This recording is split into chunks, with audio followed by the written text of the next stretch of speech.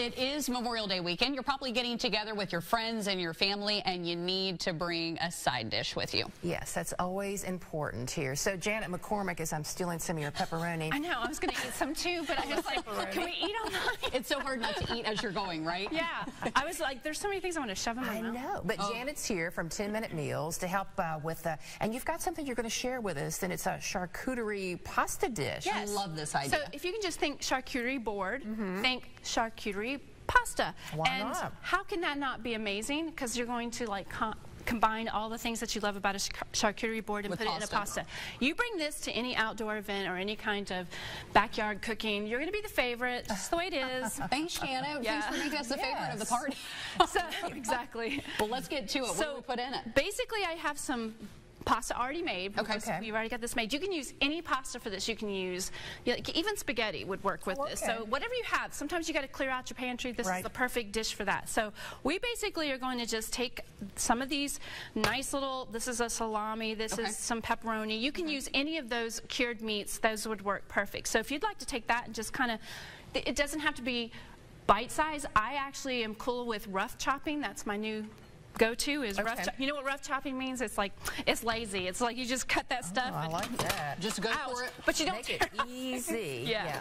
Okay. So I just do a rough chop for this, and then I spread it all in there and just kind of throw it in like that. And then you can be adding some olives, I have some pepperoncinis, and Can you go too heavy with it? No, absolutely not. No. Can you go too heavy? And you don't want the juices in there, right? Yeah, just kind of leave okay. Because I'm going to give you a nice little dressing to put on this as well. And so try that. Just stick that in there. And even with the stems, it's okay. People can just go ahead and pick that out and eat that. That's right. That gives a little heat. I like that. So this is a Monterey Jack cheese. I just decided that Monterey Jack cheese, no matter if you get the cheap, it tastes good no matter what you get. So you can get this, but this one actually happens to be a habanero Monterey Jack cheese. Because a little more heat. I did this in honor of my son. He loves it hot. So we're going to do this too. And I'm just going to cube this up right here.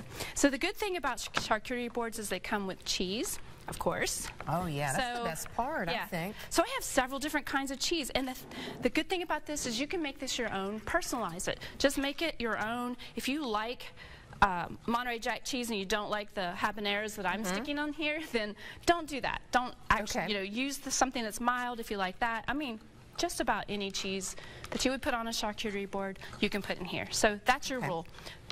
Which I don't even like to live by rules in in the food industry now. So I've done the cubed habanero Monterey Jack cheese. Now I'm going to use the Parmesan shaved Parmesan cheese. More cheese. Oh, yum. There's nothing better than Parmesan cheese. Oh, looky here. More cheese. Oh my gosh, it's raining cheese. Yes. And listen, this is something you said I don't know, one of you all I've never seen this type of cheese. This is a burrata cheese.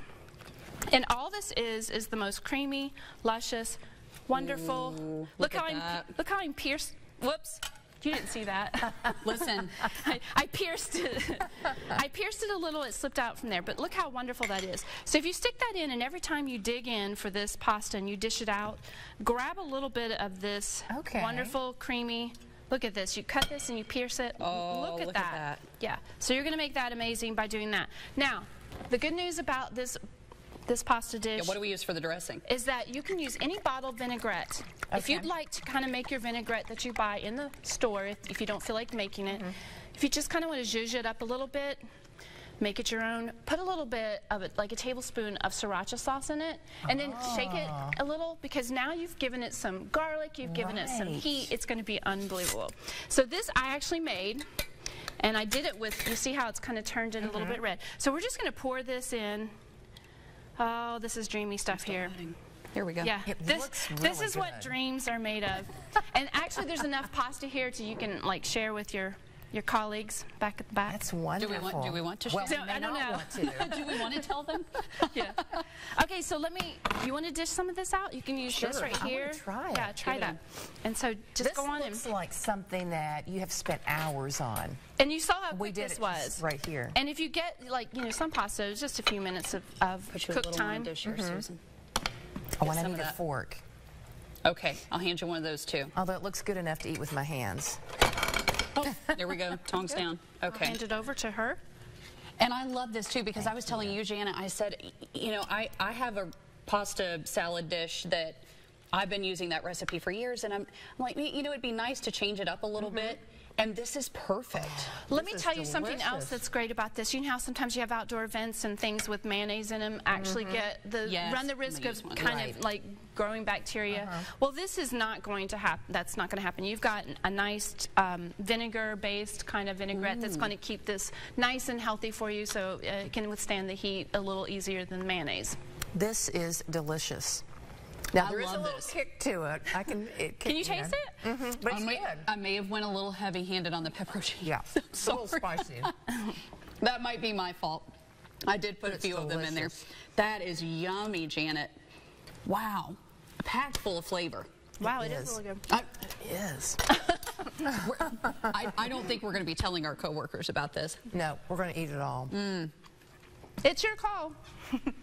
Where can we keep up with recipes like this and find out what you're doing? So on social media, 10-Minute Meals on Instagram, or I also have it on a 10-Minute Meals page on Facebook as well.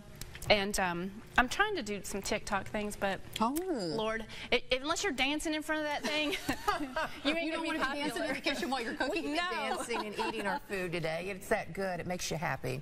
A little happy dance. Yeah. Man, Janet, you know how to do it. You know how to do it right. This will be a hit at any party. Right. You don't have to just do this one. Keep this one in mind for anything you got to do. If you're having to get together, this is a great dish that everyone will love. And I like that you said you can adapt it to what you like. Right. Put your favorite things in, leave some things out, whatever. Don't mind us. We'll just be eating charcuterie pasta from here on out. Janet, thank you. You're welcome. Thank you all.